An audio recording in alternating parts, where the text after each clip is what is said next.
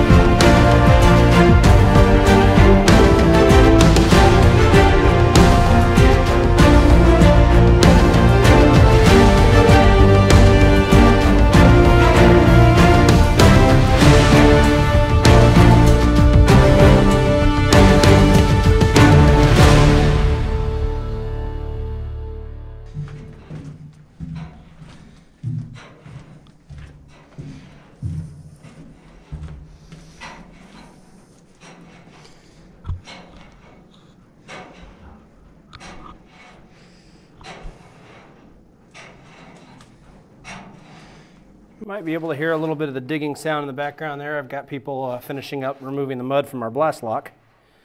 So just look at some of the cable runs here. You just barely see them back there in the dark behind door 9. That is the last remaining copper wire we have in the entire facility that I know of. And it's about 10 feet long. So there may be some value there, there may not. Decontamination room is still full of scrap metal that's going to get hauled out, hopefully in the next few months.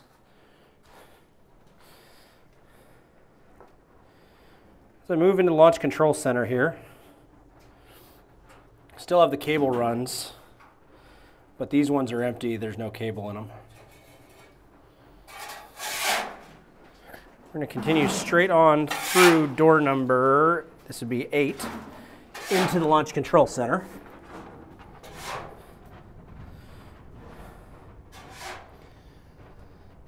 So a few months ago, you saw a video of us scrapping parts of the short cableway here.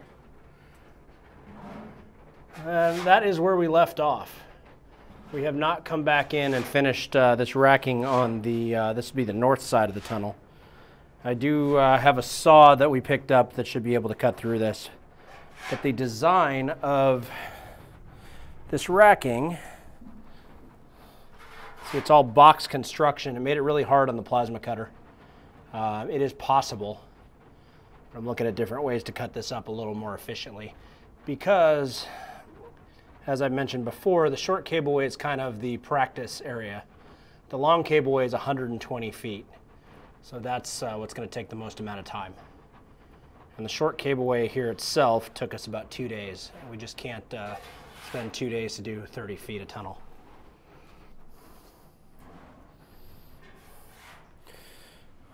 We've talked before about our ventilation. This is just lay flat plastic ducting. We can run it to wherever we need. I added a floodlight in level 2 of the launch control center so you can see a little better.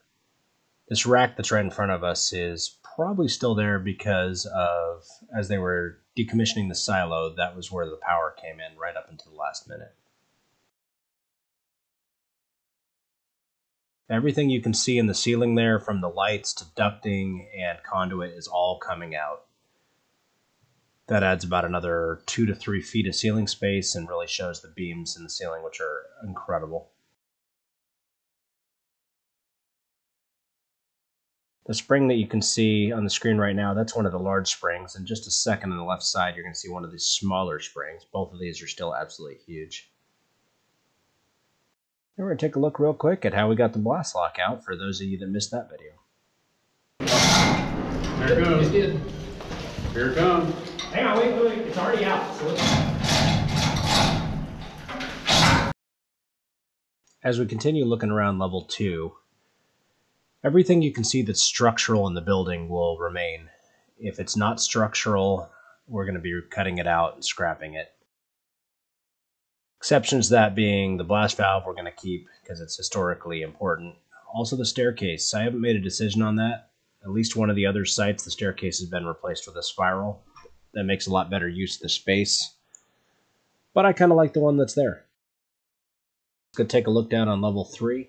Haven't been down there in a while, and I was able to move extension cord and floodlight down there to get at least partial view of the room.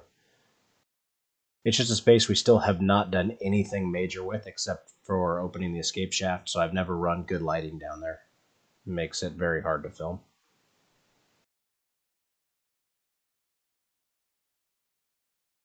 And this is also now one of the last places where there's a significant amount of mud on the floor.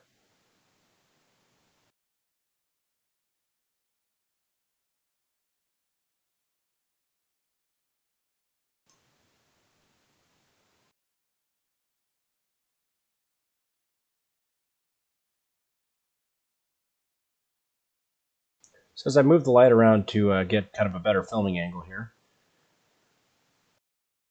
what you're looking at,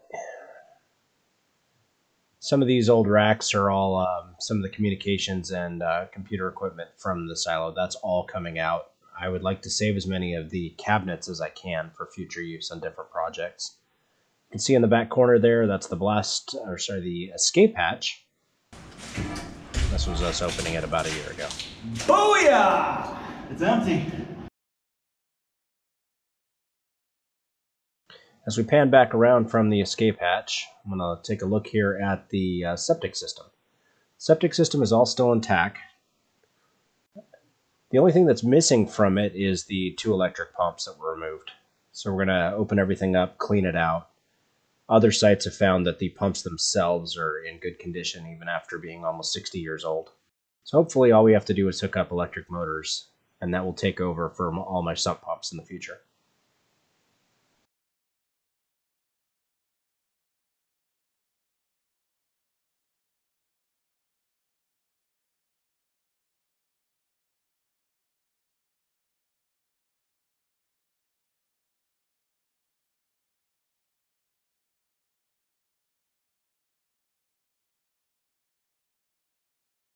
As you can see, areas that we've completely stopped water in are drying out nicely. It has been about 6 months since there was any water flow in here. Also in the launch control center, you can see there's no more water actually flowing on the floor since we pulled the blast valve out last month. The drip that we have coming in through the overpressure or the pressure delay pipes that were behind the blast valve is so little that there's only about 4 inches of water below the floor on level 3. It's proving to not be much of a problem. I don't even have a pump installed down there anymore.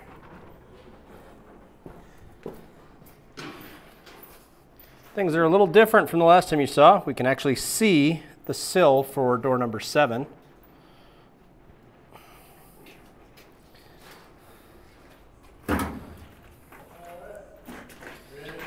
This is all down to the floor.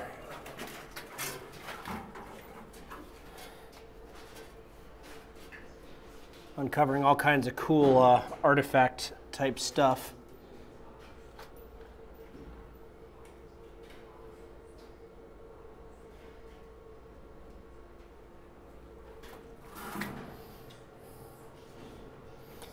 Last little bit of mud in the corner here.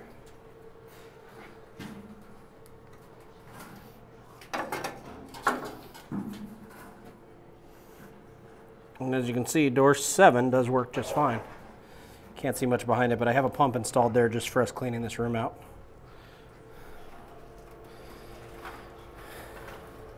Now here all the trash is gone from the elevator machinery area.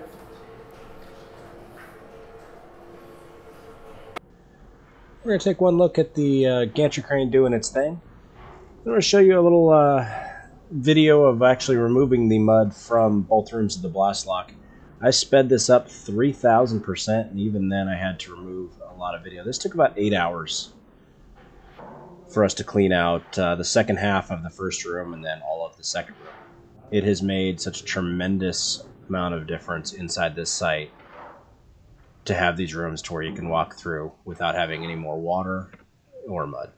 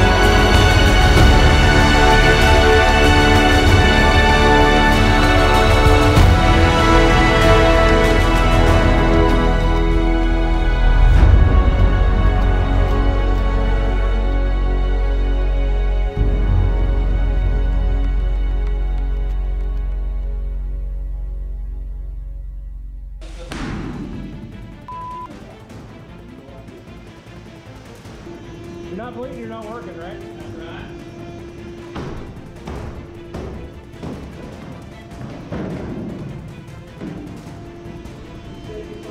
You broke it!